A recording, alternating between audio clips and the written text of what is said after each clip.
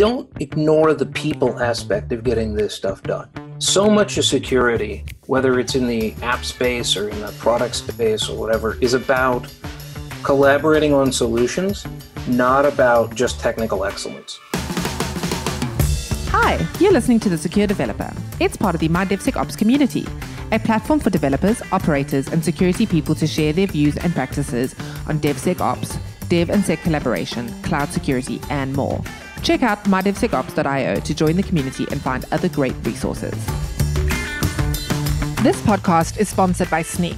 Snyk is a dev-first security company, helping companies fix vulnerabilities in open source components and containers without slowing down development. Join us in October for SnykCon 2020. It's a free, multi-track event designed to help development, security, and operations teams accelerate the development of secure software. 100% of the proceeds will benefit the Bill and Melinda Gates Foundation. To learn more, visit snyk.io/SnykCon. On today's episode, Guy Pajani, president and co-founder of Snyk, talks to Andy Steingruebl. Andy has 20 plus years of security experience and is the chief security officer of Pinterest. Prior to that, he ran the security architecture at PayPal. Hello, everyone. Welcome back to The Secure Developer. Thanks for tuning back in. Today, we have a very accomplished security leader here. We have Andy Steingruebl, who is the chief security officer at Pinterest. Andy, thanks for coming on to the show. Yeah, happy to be here. So Andy, you've done PayPal, you've done Pinterest, you've done much more. Tell us a little bit about what is it you do and maybe how you got into security in the first place. Sure. So a little bit of a non-traditional path that I guess isn't that common today, but I think used to be a lot more common. So I learned to program when I was 9. My dad bought a Tandy color computer, a TRS-80, and I don't know, a long time ago when that was a computer you could buy. And so I learned to program when I was young, but then didn't pursue it, did some stuff in high school, but ended up, went to school for first engineering, then physics, and finally ended up graduating with a degree in philosophy. But along the way, I ended up taking a job at the computing lab, became a Unix system administrator. And an interesting lesson I learned was, you may have an idea of what you want to be, but some ways of figuring it out are how do you actually spend your time? Not how do you say you want to spend your time, but how do you spend your time? And I found that I spent all of my time, every spare moment, taking care of tuning, improving the Unix systems that I was responsible for back when. And so that became the thing that I guess I need a job in this. Yeah. And so I ended up being a Unix administrator, first at a university and then later at a pharmaceutical company and so on. But I learned that half, maybe 2/3 of the job of being a sysadmin at a university was security. You're trying to harden systems against, the users at the time, the students, and I had recently been one myself. They're actually the ones who are your security threat half the time. They're trying to, this was in the days of disk quotas and other stuff, people experimenting, doing stuff. And so, learned a whole lot of stuff about system security, had to write our own tools. Like you couldn't buy stuff back then. You had to write stuff yourself. And so still had to do some software engineering to be a systems programmer and did a lot of security work. And then eventually pivoted full time to doing security and took on things like, this was the early days of the web. And so took on things like building access control systems for the web, both myself and using third-party packages, writing web applications, and occasionally having them get owned, compromised, etc. And you learn a lot from having your stuff broken into and the frustration of that and, vowing for that not to happen again and learning to get better at it. Yeah, definitely kind of the empathy piece. And then I think this is sort of a great background. And indeed, it's interesting to hear how the Unix admin path, I think it had its heyday. It's almost like now I feel like maybe software engineering is becoming a greater or even directly a security degree as a path into the industry. But there's definitely sort of a certain stretch where sort of the Unix admin path has been a popular path in. I think back when you actually had to have lots of internals knowledge and write your own software at times to get into it.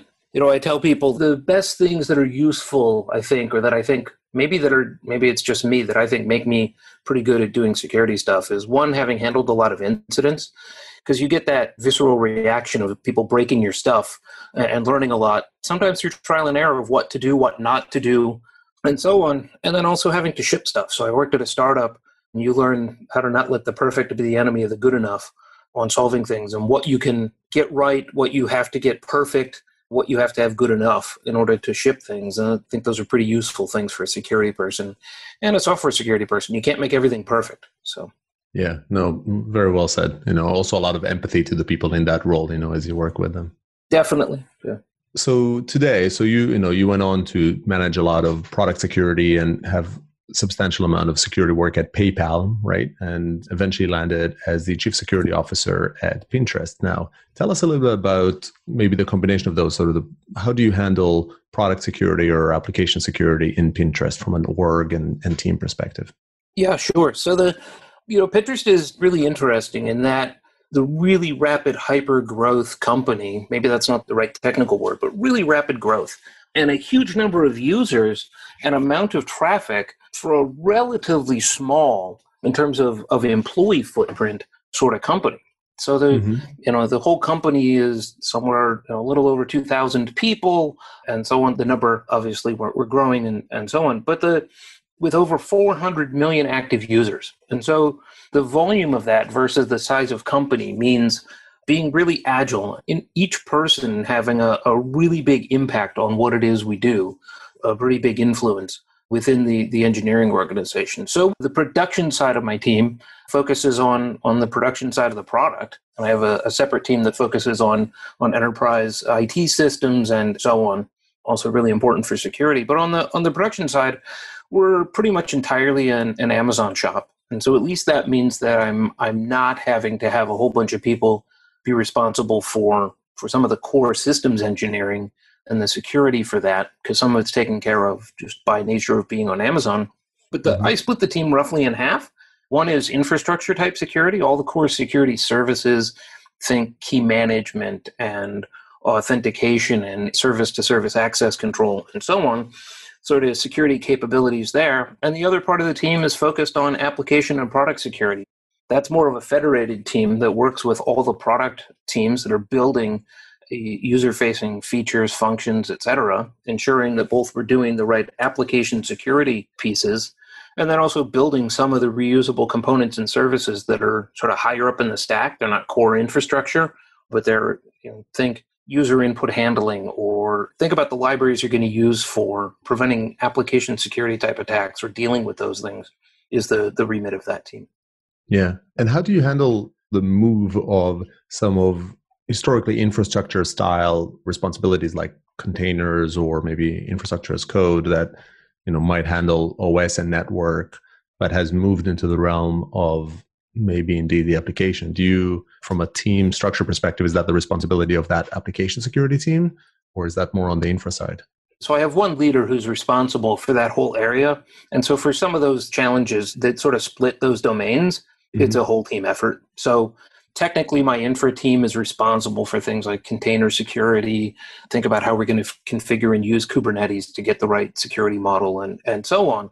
But you think about the amount of overlap between, there's a lot of problems where there's just tons of overlap and there's not a clear dividing line on, think about vulnerability management within your application space. Some of those vulnerabilities are in third-party code that you're building or using directly in the application itself. And others of them are system dependencies, but you could have a flaw in either of those. And so, technically the container team is the one that's responsible for the bill of materials for the container, but those things can have a software level impact, not just a systems level impact. So there aren't bright dividing lines. We tend to just tackle it situationally as to how do we make sure we have a good process that captures everything. Yeah, that makes a lot of sense.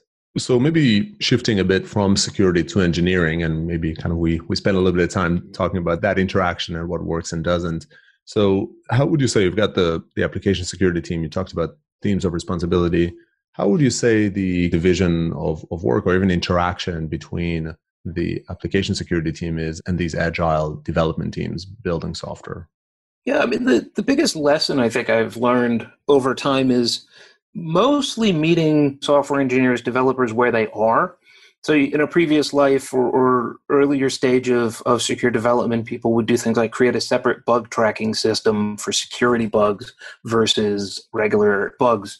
And a lot of us were like, oh, because security bugs have to be kept secret and separate, and we need our own workflows. And then you realize like they don't get fixed that way. And so one of the biggest realizations is meeting people where they are, whether that's sec DevOps or what. I think they're all new terms that people have come up with, but it's meeting people where they are and trying to integrate with existing workflows of how people do their job, making things easy and safe by default so that security isn't everybody's default job all day long.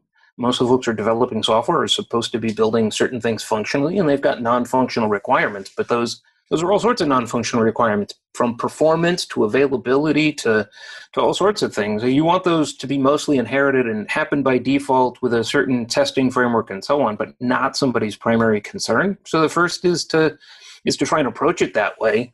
But it's one of the best. The other approach is that you have to have software engineers on your team, like actual practicing software engineers, as part of your application security practice. Earlier in my career, like I tried leading those things and being the subject matter expert, and I've never been a software engineer for a living. That's not been my day-to-day, and I wasn't very effective at it.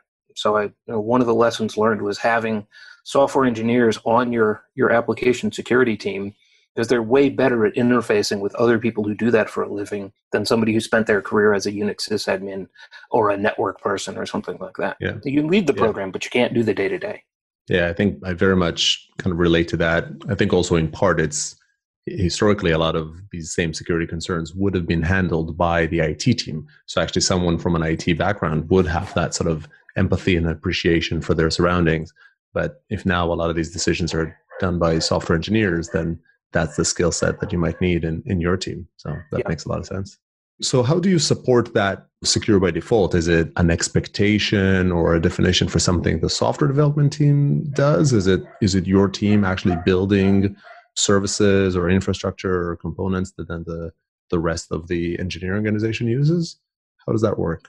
Yeah, it's some combination of both. I mean, we do hit everybody. Don't get me wrong, like education and some other stuff is important. So we hit everybody with training, awareness, and so on. But we try to keep it at a very practical level rather than a theoretical level, because I don't find that useful anymore for everybody to understand the guts of every security issue. If you think about, I'm also kind of lucky in this role that we don't have a lot of legacy stuff we're taking care of. And so most everything is fairly modern and up to date. That just means that when you're using modern web frameworks and platforms and so on, a bunch of the security things you want are baked in there by default. It wasn't that, maybe it was a lot of years ago now, like Rails, Ruby on Rails made a change at one point, quite a number of years ago, to do output escaping by default. Instead of asking people building templates and so on to turn it on, you had to turn it off. And when they did that, all of a sudden, cross-site scripting on Ruby on Rails apps plummeted because that output escaping was just there by default and you didn't have to think about it. You had to go out of your way to turn it off.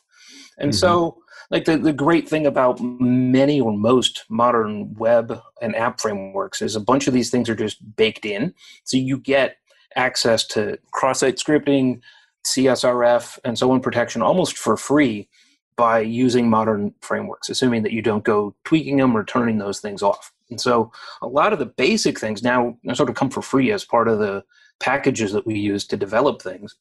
Others that we need, we do go and do them ourselves. We'll build them and incorporate them into various people's applications, more at the infra level than the application, sort of higher up the stack. But if there's a secrets management component, we'll write the libraries for people and the bindings for them to use in various languages that we have across the company, for example. Got it. So I, again, very much relate to the choice or sort of the advantage of these frameworks that have these built-in protections. Does it ever conflict with this developer agility bit? How do you help guide that when, on the other hand, you have probably fairly empowered teams that can make a lot of decisions on their own?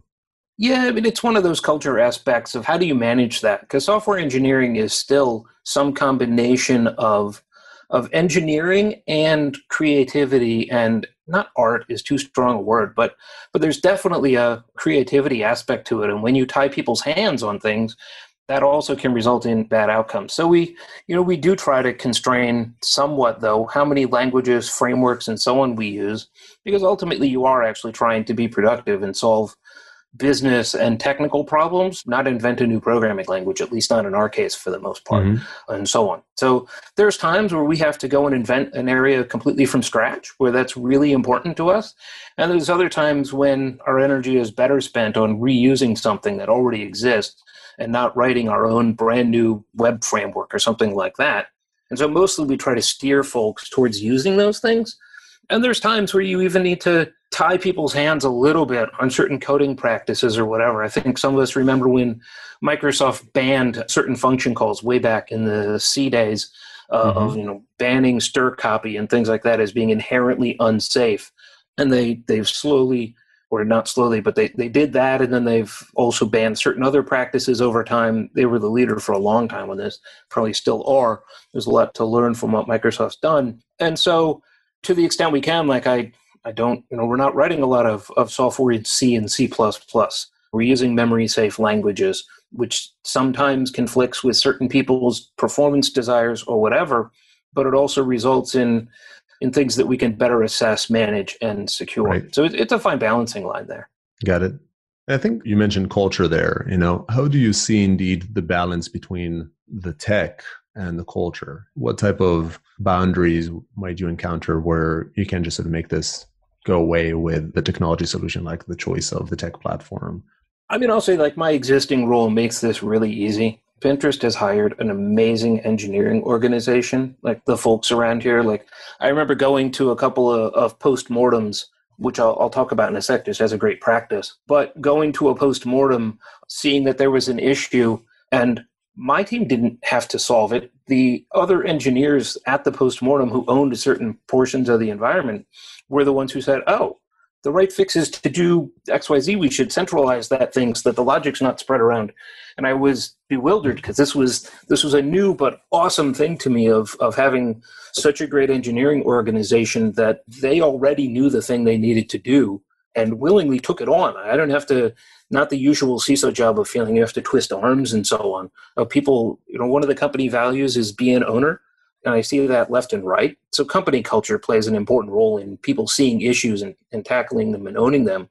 It does start from just engineering culture, of having a culture of building excellent things, people having pride in ownership, people having trust amongst each other. One of the things about having an excellent engineering organization and me having awesome engineers on my team is that there's a lot of trust that when there's an incident, somebody on my team can go and look at the other person's code on another team and maybe even go and fix it and apply the change. And rather than at some companies where that would result in turf battles and how you can't touch my stuff, I've got the luxury of having awesome people I work with, and that's actually welcome. It's like, oh, awesome. Thank you for going and fixing that, not how dare you touch my stuff. So there's a culture aspect of trust and quality and ability of people collaborating on stuff like that rather than having turf and domains and so on. People having pride in ownership, but also trusting other people to do quality work.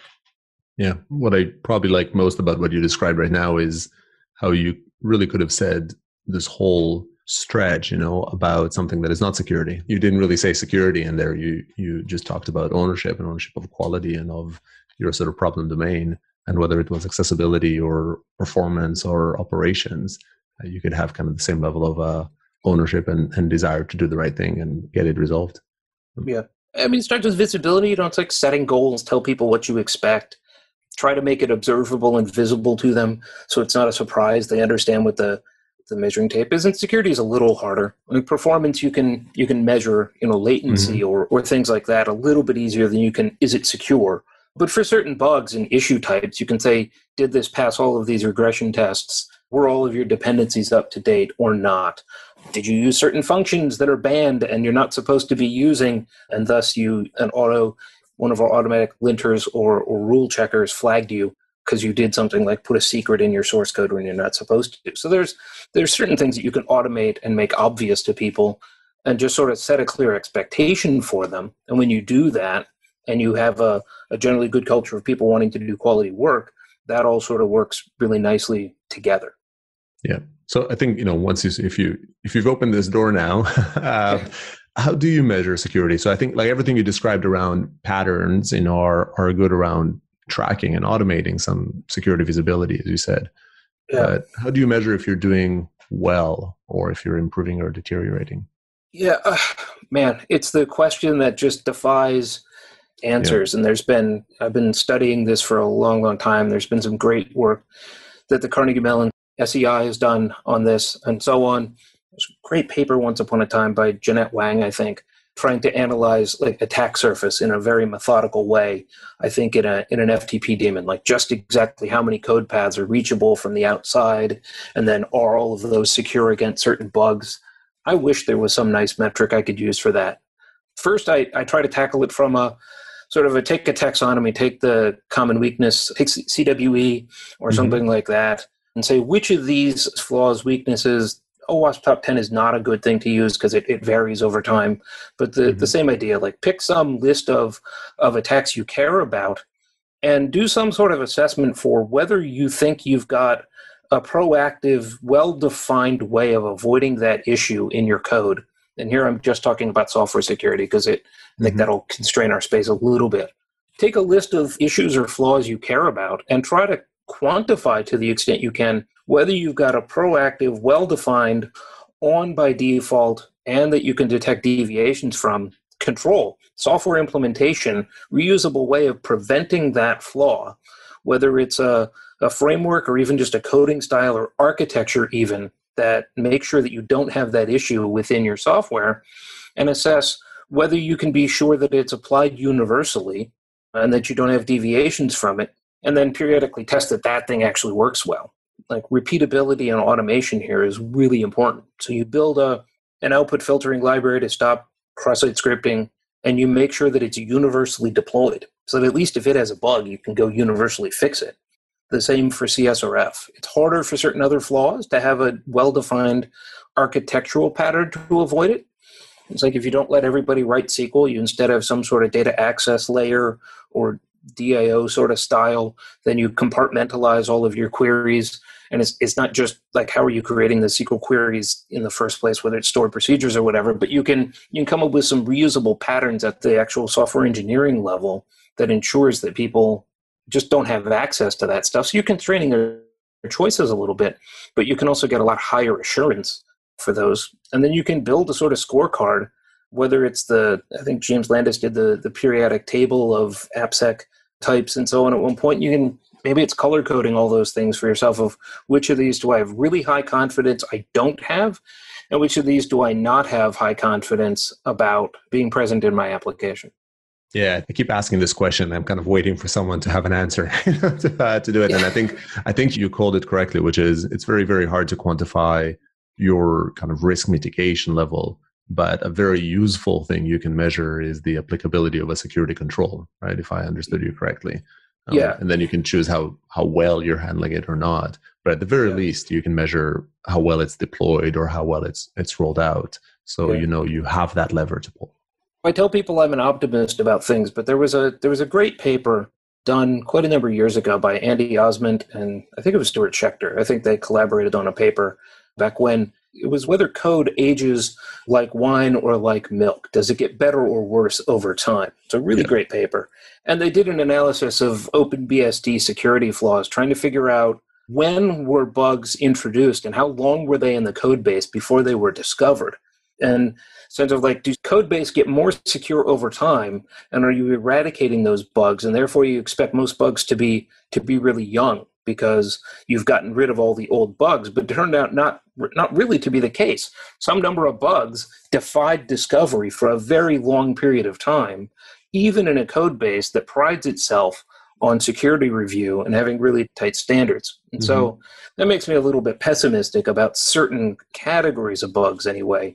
And so while we may be able to eradicate certain classes of bugs, certain of them are just going to defy discovery unless we even more tightly constrain our coding model and so on, back to the previous point. So it's like, okay, we could ask everybody to develop in design by contract programming languages and things like that, use functional programming to avoid certain kinds of side effects and so on. I don't see everybody coding in Haskell overnight. That might take a while and might not be optimal for other things, right? As you said earlier on, you're trying to find that sort of, good, agile, iterative, and, nothing is ever done type element. And I guess security is no exception to that. So Andy, we talked about a bunch of techniques that you use and things that you do well. What's an example of something that you will never do again, that you've tried and you're not going to do again? Many years ago, we used to think that training every developer to be an expert on all sorts of security issues was the only way to fix things. And maybe this predates having reusable frameworks or things like that.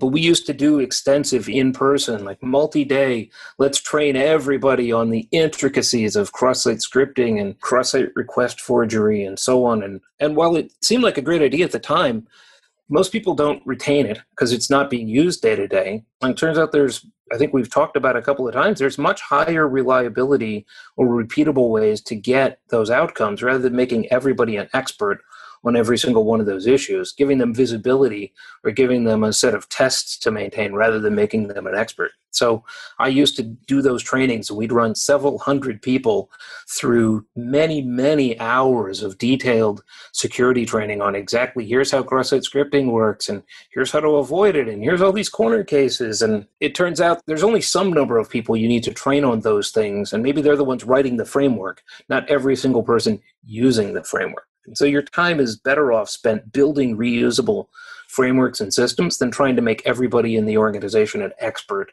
on all of these deep security topics, which doesn't mean people don't need to know about security, but you want to boil it down to a set of use this thing, do this thing this way, and then you avoid it. Have a set of prescribed paths to follow rather than making everybody an expert on every single issue. Yeah, definitely agree. It relates to that security control comment that you said before. If you can narrow it down to a set of specific platforms or usage in the majority of cases, then if you make those effective, then you can eliminate a lot of the problems in a broad fashion. Yeah, it's about scale, right? And automation and scale eventually, rather than manual bespoke solutions to every single problem. Come up with repeatable ways of doing things and leverage those as much as you can. Yeah. I have a whole bunch of additional questions for you, but I think we're kind of getting tight on time here. So I'll just sort of ask you one more.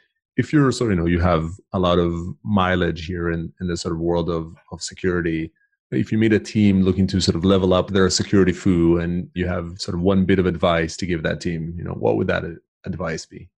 Don't ignore the people aspect of getting this stuff done. So much of security, whether it's in the app space or in the product space or whatever, is about collaborating on solutions, not about just technical excellence. So like one of the best pieces of career advice I ever got was decide, do you want to be right or do you want to be effective? They're not always the same thing. And so, as engineers, it's very frequently the case that I want to say, this is the right way and I'm going to prove it to you. Or after something happens, say, I told you so.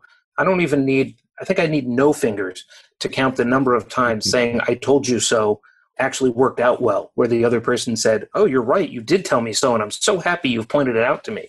So that, it's getting stuff done is way more important than being right about something. And that means understanding people and working with people and collaborating together on coming up with solutions, not saying that it's my one way of doing it or whatever. There's several ways to solve a lot of different problems. And the human element is what's really necessary to up your game, not just technical expertise. That matters, but ultimately getting to a workable solution that people will implement is what matters, not just building it and then having no one adopt it. Building something and having no one use it is the same as not having built it at all. So, yeah, very, very well said. And this has been a pleasure. Thanks for coming onto the show and sharing some of your wisdom and hard-earned lessons here. Yeah, this was great. And thanks everybody for tuning in, and I hope you join us for the next one. Thanks for listening to The Secure Developer. That's all we have time for today. For additional episodes and full transcriptions, visit mydevsecops.io. If you'd like to be a guest on the show or get involved in the community, you can also find us on Twitter at @mydevsecops. Don't forget to leave us a review on iTunes if you enjoyed today's episode. Bye for now.